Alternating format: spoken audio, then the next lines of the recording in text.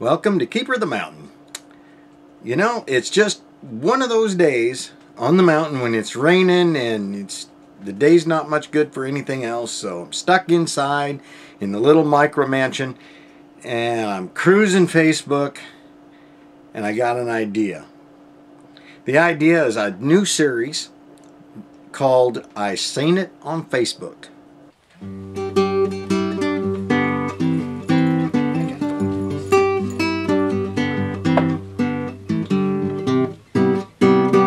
I came across something on Facebook that never occurred to me. I had no idea, and so I'm going to try it and film it and see if it works. Sounds kind of dangerous, but it's really not. And what this one is here, I'll show you. The idea is you take a can of condensed sweetened milk here, stuff right here, and you are supposed to be able to stick it in a crock pot for 3 hours, and when you open it, it's caramel. Now that was kind of surprising to me. It shouldn't have been, but you know, I just kind of assumed that there was like a caramel nut or something around somewhere that you would, you know, they extract the caramel from. But then I'm familiar with the term of caramelized sugar, so it's sweetened condensed milk, and I have a theory. My theory is that the heat over the 3 hours caramelizes the sugar and the milk together, and that's how you end up with caramel. So let's see if it works. I mean, hey, it's on Facebook, it's got to work, right? It's like I saw it on the internet, it must be true. So here's the can. I'm going to stick it right there in the middle of the crock pot. And then I'm going to take water, and you take and add water until it's full. Okay, there I have it full of water. The condensed milk, as you can see, is completely buried under there. We'll put the lid on it and let's turn it on low. Now we set the timer for 3 hours and see what happens. Okay, it's been 3 hours now.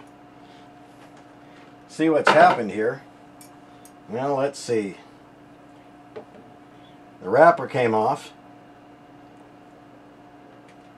and we have a can here that is completely intact, a little bit puffy on each end, so I don't want to open it right now. I mean, check that out. See how the end's a little puffy?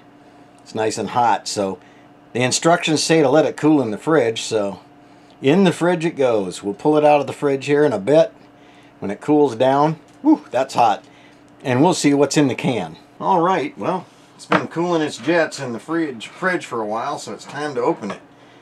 I don't know what's in there, so let's see.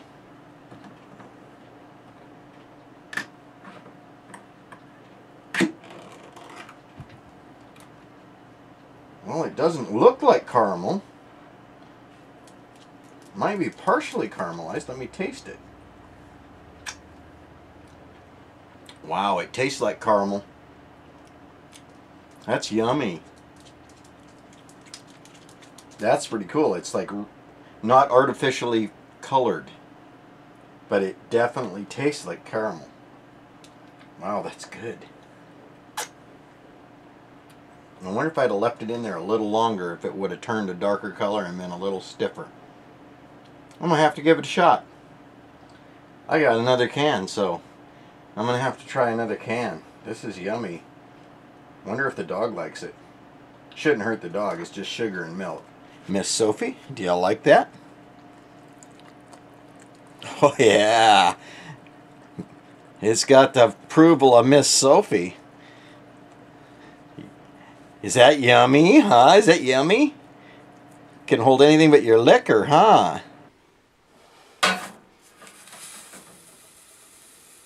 Here we go. Let's see if we can get this to flash over into caramelization. Ooh, it's starting to turn already. Look at that. It's already turning brown. Right before our very eyes, it's turning golden, brown, caramel colored. Check out that color. That looks like caramel. I'm saying this worked. I think what I needed to do in this experiment that I did wrong is that I filled the crock pot full of cold water and I started the time right away. I think if I'd have waited till the water was hot to start the 3 hours, it would have caramelized in the can like it's supposed to.